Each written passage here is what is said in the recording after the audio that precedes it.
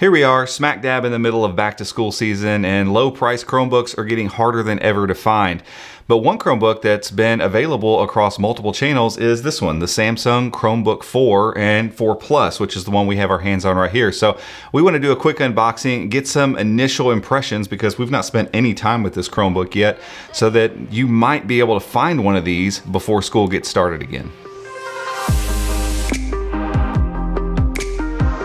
It needs to be said that we did not jump on reviewing this device right out of the gate for a handful of reasons. It's just one of those Chromebooks that doesn't bring a ton of like really interesting stuff to the table, and it's always been priced a little bit too high, I think. So this device has the N4000 processor, the Gemini Lake processor that tons of other Chromebooks have, and honestly, it's just not been that exciting of a Chromebook to think about because the price has been a little bit too high compared to other devices that are similarly spec'd. So we just kind of kept pushing off this review. We couldn't get a review unit from Samsung and just weren't really sure that this was one that we would really want to encourage our readers and our viewers to go check out. But we're now in the middle of the back to school rush and Chromebooks are getting insanely hard to find.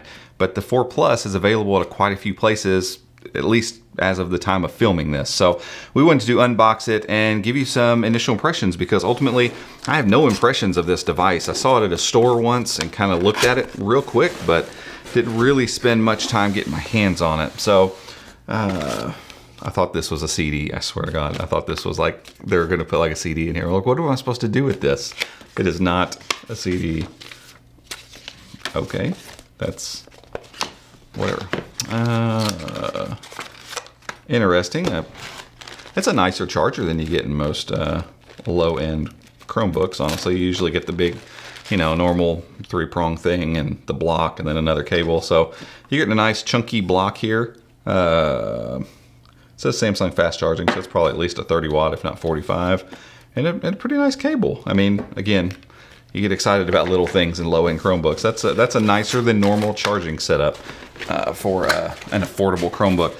And I believe we got our hands on this one for just over $300, so somewhere in that realm. Obviously, Chromebook prices are fluctuating wildly right now, but it seems like across the board, the prices on this particular Chromebook aren't going crazy, which is nice to see because this is going to be a decently good Chromebook for students, for basic education tasks, that kind of stuff. We just need to see if it's, worth the money, basically. And as other Chromebooks, like I said, are getting harder to find, it's harder to find decent deals on stuff. And, it feels really solid.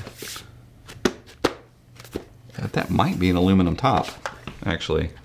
Definitely a plastic on the bottom, but really good looking. So around the sides, you get this nice, just squared off look. And again, we've seen this in photos, but it's hard to tell whether this will translate on the video. But I don't know, that squared off gives kind of this Pixelbook-ish, almost Chromebook Pixel vibe. And it's not like unwieldy. Again, really kind of sturdy for what I would call an entry-level, basic Chromebook. Inside is definitely plastic. And then as we move, this is, again, like I said, this is a very simple take. No backlit keyboard here, no upward firing speakers, a plastic trackpad. It's nice and large. Click mechanism feels pretty good. There's a little bit of give here in the top part here. The typing experience is probably going to be okay as well. Again, this is a $300 to $400 Chromebook, so you can't expect too much out of it. Yeah, the bottom's relatively flimsy down here. So again, you kind of get what you pay for in these scenarios. But I want to boot this thing up and actually type a few things on it, see what the screen looks like. That's probably the most important thing. What's the trackpad, screen, and keyboard feel like, at least on first blush, so that you can maybe take this unboxing video and make a decision whether or not you want to pull the trigger on this thing, because like I said, stock for Chromebooks is just kind of plummeting. So we're gonna take a break real quick, power this thing on, and check it out. Okay, so cheated a little bit, and while we were powering it on, I went ahead and just ran a couple little tests on it, basically feeling what the thing feels like as you're actually going to be handling it, listening to the speakers just a little bit, and then obviously going through the login screens and getting everything set up, forming a couple of opinions about the screen. So I want to talk to you about those specific things really quickly. Again, I'm not spending any time with this other than the few minutes I've been on camera here, but time is of the essence right now. And so if you need to make a Chromebook purchase, you probably don't have time for us to wait to do 2 or 3 weeks in a review on this thing. You need to decide now whether it's worth the money. So I did go and check. $299 is what we paid for this one at Walmart.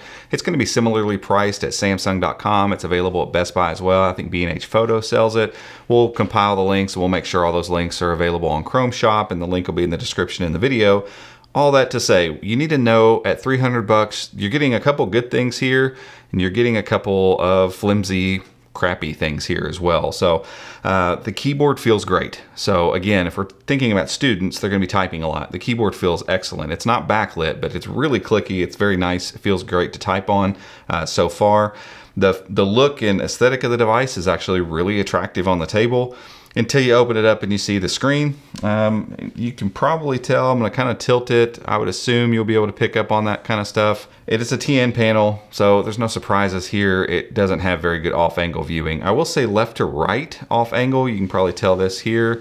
You don't lose too much whenever you go left and right, but you go forward and back and you're gonna lose all kinds of brightness. The colors are gonna blow out.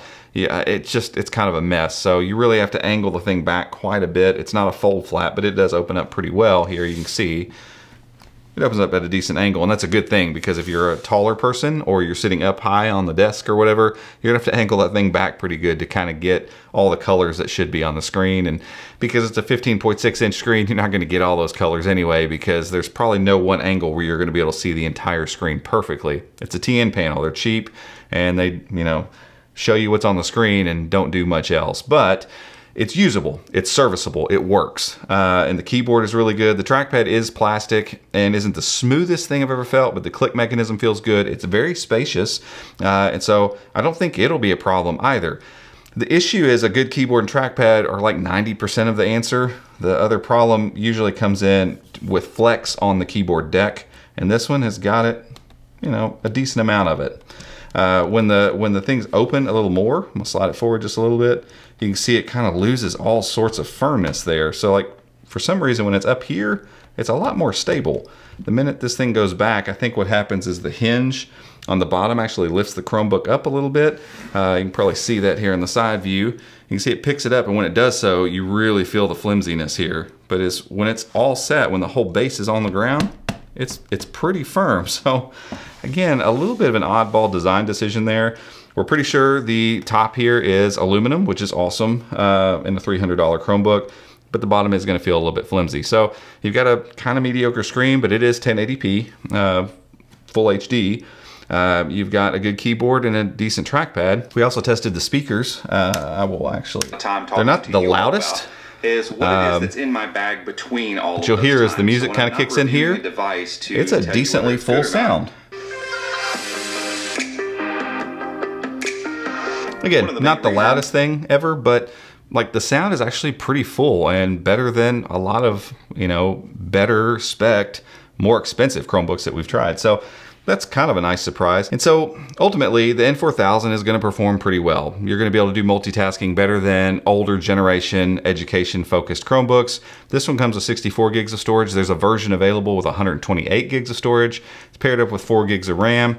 And so let's talk real quick too about the outside portion. You have a USB type A, which is very nice. So if you have any dongles or anything you need to plug in there, that's awesome. And then you got a USB type C on both sides. It's gonna do all the stuff USB type C does.